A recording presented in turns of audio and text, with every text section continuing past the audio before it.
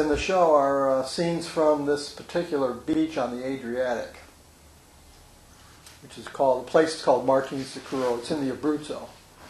And the Italian beaches are unique. I mean, all beaches are somewhat similar around the world, but Italian beaches have this kind of unique thing. They have this umbrella thing going on, where real colorful umbrellas that people rent.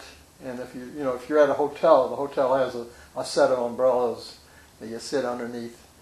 And if you just sit there, this whole community starts to appear. During the late morning, right after lunch, it gets really hectic and busy. And just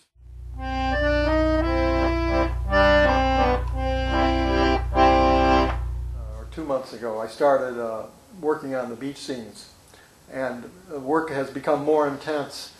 If you've ever seen the Woody Allen movie New York Stories, where Nick Nolte has got 3 weeks before his show and he starts painting like mad, that's kind of what I'm going through right now. It's intense.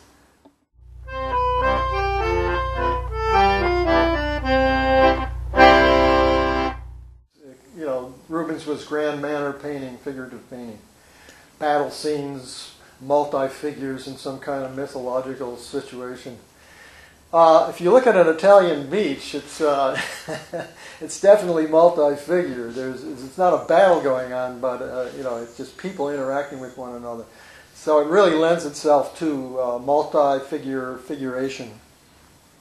And even when, like this painting over here, only the idea that you're painting in a very spontaneous manner and things that looks like maybe somewhat unfinished to academic eye.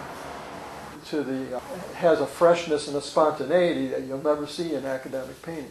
So that's the other side of the coin. And in a sense, I'm painting these very rapidly, and I'm trying to use a minimum number of brush strokes to complete each painting.